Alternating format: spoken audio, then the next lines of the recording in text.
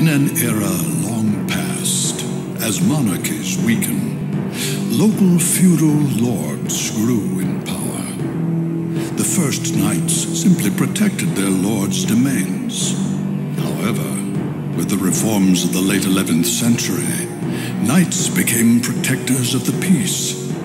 They valued courage and honor, fighting heretics and heathens in God's name. In this age, one company of knights was said to be invincible due to two men. Leon Belmont, a courageous man who feared nothing and whose combat abilities were second to none, and Matthias Kronqvist, a genius tactician whose learning made him an exception in a largely illiterate society. They trusted each other completely, and they were bound by an old friendship. However, sorrow awaited Matthias upon his return from a victorious campaign.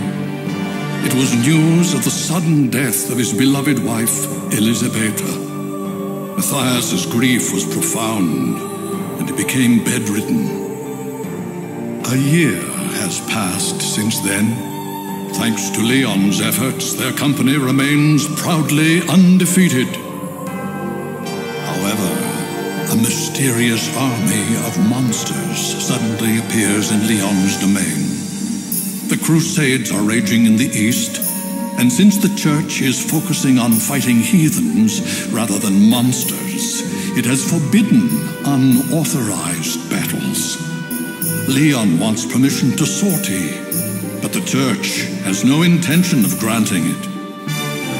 One night, Matthias struggles from his sickbed and tells Leon that the appearance of the monsters is tied to a vampire who has a castle in the forest called Eternal Night, and that Leon's betrothed, Sarah, has been kidnapped and brought to that castle.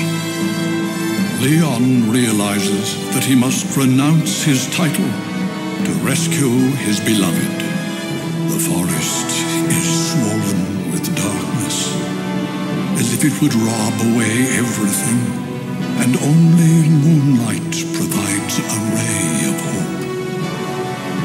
A great legend is about to begin.